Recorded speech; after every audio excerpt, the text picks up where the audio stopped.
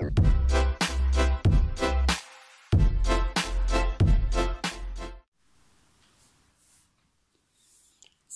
ጤና ይስጥልኝ እንዴት ቆያችሁኝ ሰላም ናችሁ እኔ እግዚአብሔር ይመስገን ደህና ነኝ በጣም ቆየሁኝ ትንሽ ስራ ስለበዛብኝ ነው የኛውን ቪዲዮ ያቆየሁት ለዛሬ የዚችን ዳንቴል አሰራር አሳያችኋለሁኝ በጣም ቀላልና ቆንጆዬ ነች እንደዚህ በመገጣጠም ለራኮበት ልብስ ለጠረጴዛ ላልጋ ልብስ እንደ ክር መጠናችንና አይነት ልንጠቀመው እንችላለን ከጨረስን ከገጣጠምን በኋላ ዳርዳሩ ላይ ዘርፍ በማድረግ ለራኮበት ልብስም ለሶፋ ላይ ልናደርገው የምንችለው ስራ ነው ለዛሬ በተለያየ ክር ሳይሆን በቢጫው ብቻ አሳያችኋለሁ ለካሜራ እንዲመቸኝ ክሩ ማለት ነው እናንተ በተለያየ ክር ልትሰሩ ትችላላችሁ እኔ አረንጓዴ ቢጫ ቀይ በሶስት አይነት ነው የተጠቀምኩት እናንተ በአራት አይነትም ልትጠቀሙት ወይ በአምስት አይነት በተለያየ ክር ልትሰሩ ትችላላችሁ እንደምትወዱት ተስፋ አደርጋለሁኝ መልካም ቆይታ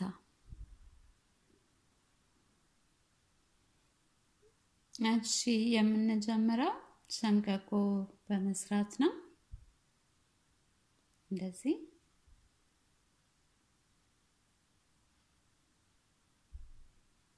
ከዛ ስራችንን የቋጠርነውን ሰንቀቆ እንደዚህ እናሶርና እችኛዋን ጎትተን የምናጠብቃትን አብረን እዚህኛው ክብ ካለበት ክር ላይ እንይዛታለን ከዛ 3 ሰንሰል 1 2 3 ዙሪያውን 15 ድርብ ክሮሼት እንሰራለን 15 1 2 3 አራት ይመጣልና ከዚህኛው 3 ሰንሰል ከሰራነው ጋር እንደ ድርብ ክሮሼት ነው የምንቆጥረው 3 ድርብ 3 ሰንሰሉን 1 2 3 4 ሰርተናል 11 ድርብ ክሮሼት ሰርተን በድጋሚ እንገናኛለን 15ኛውን ወይም 16ኛውን ድርብ ክሮሼት ስንሰራ እንደዚህ ግጥም ያለ ይመጣልናል የእናንተ ግጥም ካላለ ግቡ ከኋላ ሸምቀቆ ያለችዋን ክር ጎትታችሁ ልታጠብቁት ትችላላችሁ እዚህኛው ላይ ብዙ ክፍተት መሃሉ ላይ እንዳይታይ ማለት ነው እዚህ ጋር የምናደርገው ስንጀምር እዚህ ጋር 3 ሰንሰል ሰርተን ነበር ሶስተኛዋ ሰንሰላችን ላይ ሄደን በጥልፍ እናገናኛለን 1 2 ሶስተኛዋ ላይ ሄደን በጥልፍ እናገናኛታለን እንደዚህ ክብ ይመጣልናል በደንብ ክብ ካልመጣላችሁ እንደዚህ አድርጋችሁ ልታስተካክሉት ትችላላችሁ ክቡን ማለት ነው ቀጥሎ የምናደርገው 3 ሰንሰል 1 2 3 ከሰራን በኋላ ሁለት ጊዜ ያላለቀለት ግማሽ ድርብ ክሮሼት እንደዚህ ማለት ነው 1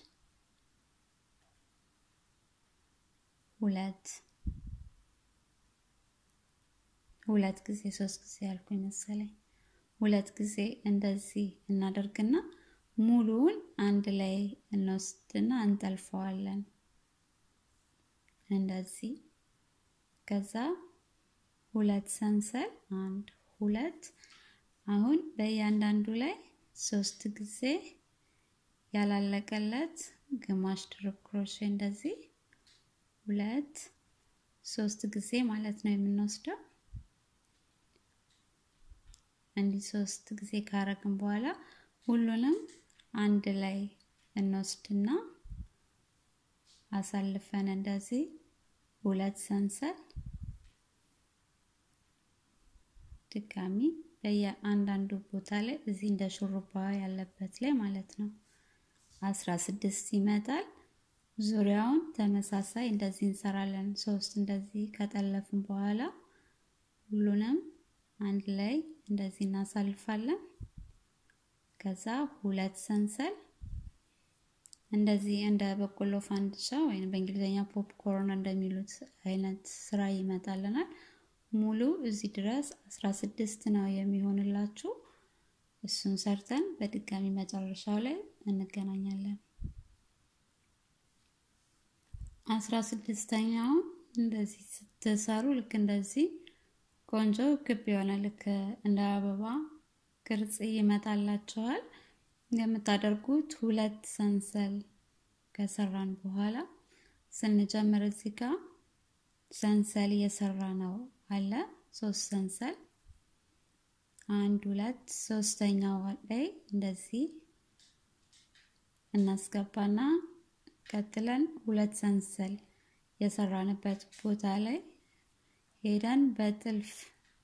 አምጥተን እንደዚህ እናገናኘዋለን። በዚህ ጋር ሰንሰሉ 3 ሰንሰሉ እዚህኛው ላይ መጥቶ ተመሳሳይ እንደዚህ አይነት እንደ በቆሎ ፋንዲሻ አይነት ስራ እንዲሰጠን ያደርግልናል። እንደዚህ ጠልፈን ካገናኘን በኋላ ክር መቀየር የምትፈልጉ እዚህ ጋር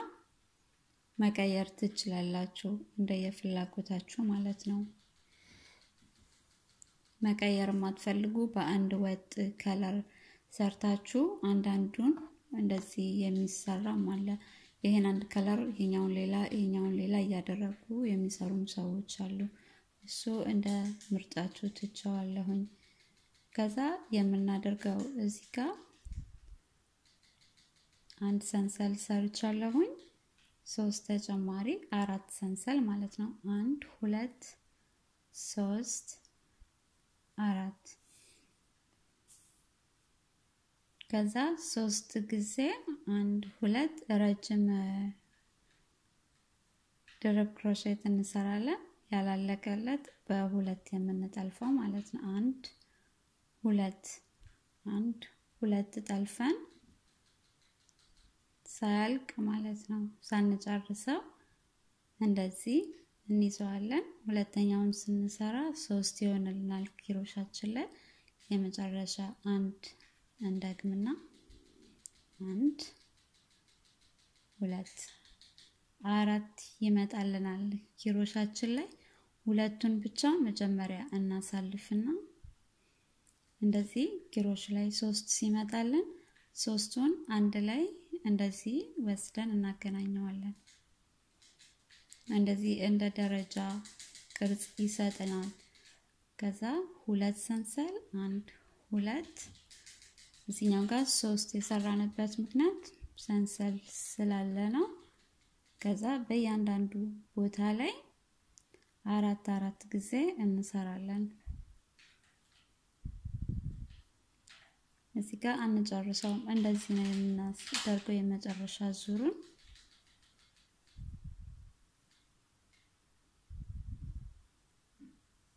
ሁለት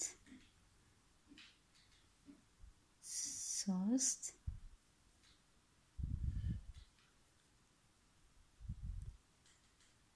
4 ኪሮቻችን ላይ 1 2 3 4 5 ይመጣልናል። አሁን 3ቱን ነው የምናሳልፈው። መጀመሪያ 1 2 3ቱን ስናሳልፍ እንደዚህ ኪሮቻችን ላይ ሌላ 3 ይቀራል።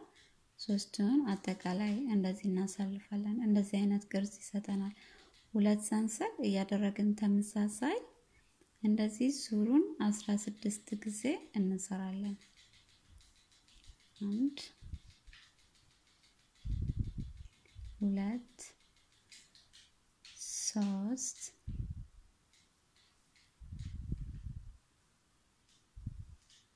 4 3ቱን አንድ ላይ እናሳልፋለን። ከዛ ቀጥለን 3ቱን በተጨማሪ አንድ ላይ እናሳልፍና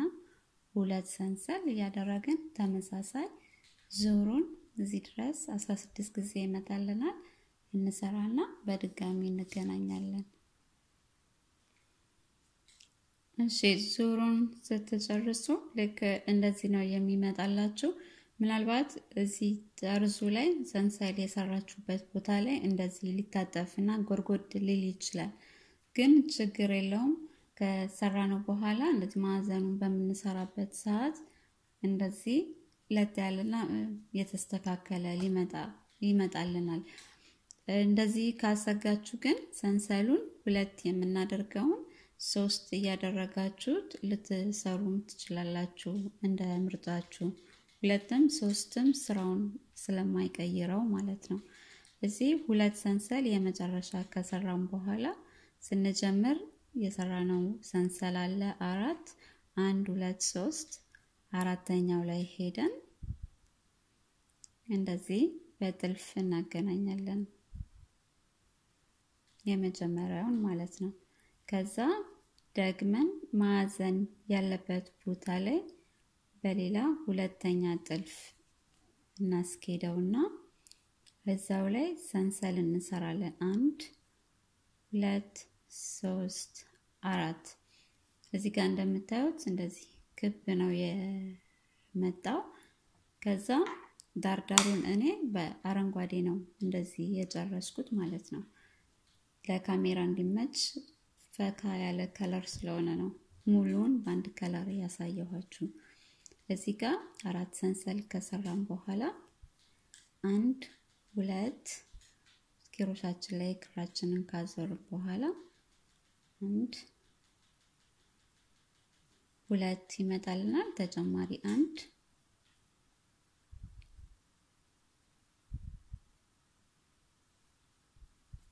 3 ይሆንልናል ከዛ 3 ሰንሰል 1 2 3 እዛ ቦታ ላይ 3 ተጨማሪ እንሰራለን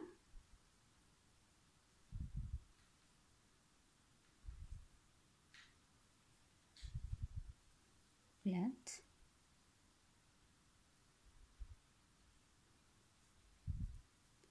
ሶስት ከመሃሉ ላይ ያደረግነው 3 ሰንሰል ነው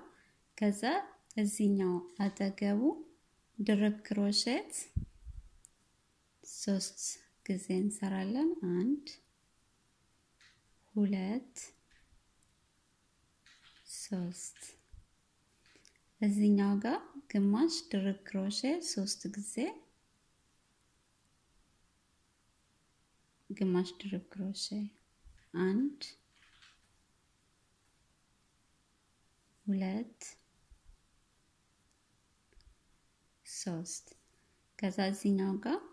ድርብ ክሮሼት 3 ጊዜ 1 2 3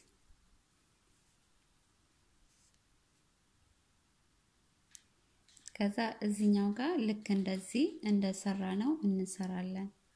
1 2 ጊዜ ክሮሻችን ላይ ካዞርን በኋላ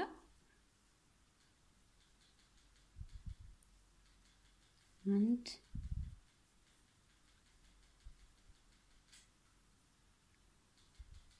2 3 ከዛ 3 ሰንሰል 1 2 3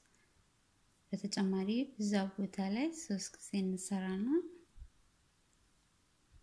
1 2 3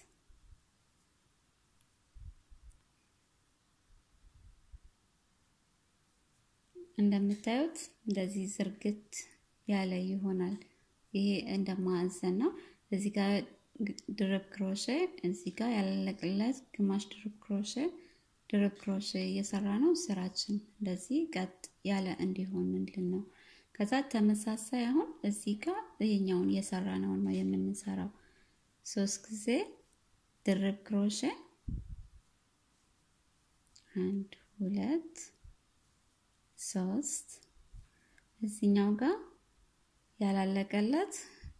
ግማሽ ድርብ ክሮሼ ያለቀለት ግማሽ ድርብ ክሮሼ ይቅርታ 2 3 ድርብ ክሮሼ 3 ጊዜ ቀጥሎ ያለበት ቦታ ላይ 1 2 3 ከዛ ቀጥለን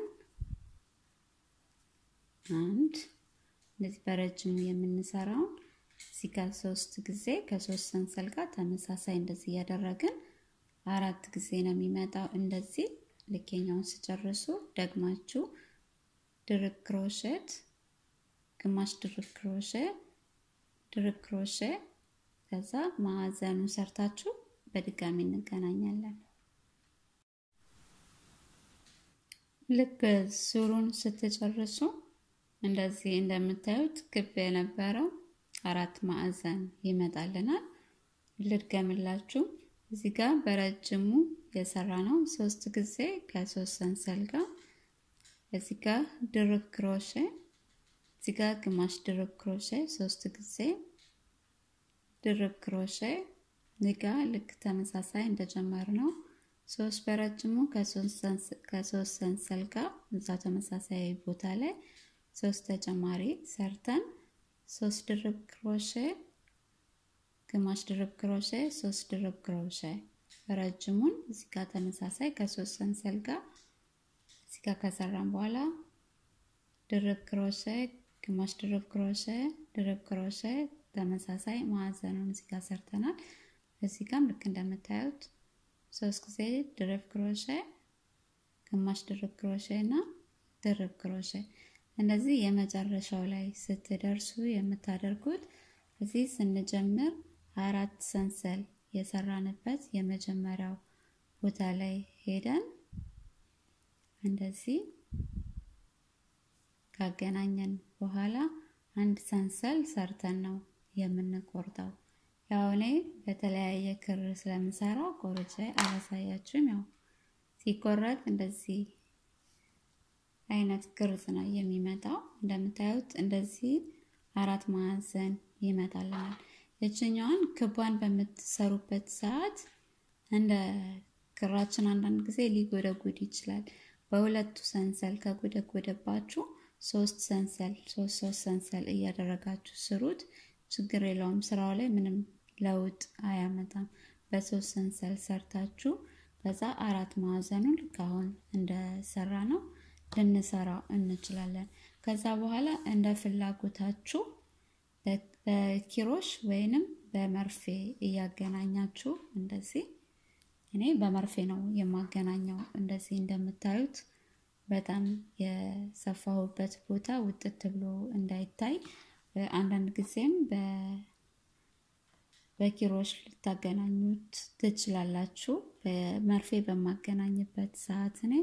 በኋላ በኩል እየሄድኩኝ አንዳንዱን ብቻ እንደዚህ እየወሰድኩ ነው የማገናኘው ጊዜ ትንሽ ሊፈጅ ይችላል በመርፌ ሲሆን ግን ለጥራቱ ብዬ እኔ እንደዚህ በመርፌ ነው የምሰፋው ስራውም ጥብቅ ይልልኛል ለትራስ ጨርቅ ነው የፈለኩት እንደዚህ እንደምታዩት ተበቅ ያለ ስራ ነው የሚሆነው አዙሬ ላሳያችሁ ሲወጠርም ብዙም አያሳይም እንደ ሹራፍ አይነት ቅርጽ ነው የሚመጣው ስትተውትም በጣም ካልተወጠረ እንደዚህ አይነት ዲዛይን ነው የሚሰጣችሁ ይሄንን አንዳንድ ጊዜ ማች የምንፈልግ ከሆነ ከትራስ ልብስ ጋር ለረኮበታችንም ተመሳሳይ አድርገን ያው ስንጨርስ ዘርፍ በየአንዳንዱ ቦታ ላይ ዘርፎች ክራችንን እየቆራረጥን በተለያየ ክር እንደ ሰዎች መቼም እንለያያለን ፍላጎታችን የከለር ምርጫችንም የተለያየ ስለሆነ በእንደዛ ልትሰሩት ትችላላችሁ ለዛሬ የነበረኝ ይሄ ነው አዲስ ለመጣችሁ እንኳን ወደ ቻናሌ በሰላም መጣችሁ አብራችሁኝም ለቆያችሁ እንኳን በሰላም ቆያችሁኝ በሚቀጥለው ቪዲዮ አዲስ ስራ ይዤላችሁ እመጣለሁኝ ኮሜንት መስጫው ላይ አስተያየት ልትጽፉልኝ ትችላላችሁ ልክ እንደ ሁልጊዜውም ኢትዮ ክሮሼት የሚለው ፌስቡክ መሰንጀር ላይ መልእክታችሁን ልትተውልኝ ትችላላችሁ እንዲሁም ኢንስታግራም ላይ ሰላም ባላችሁበት ይሁን ጤና ፍቅሩን አይለያችሁ አመሰግናለሁኝ። ሰላም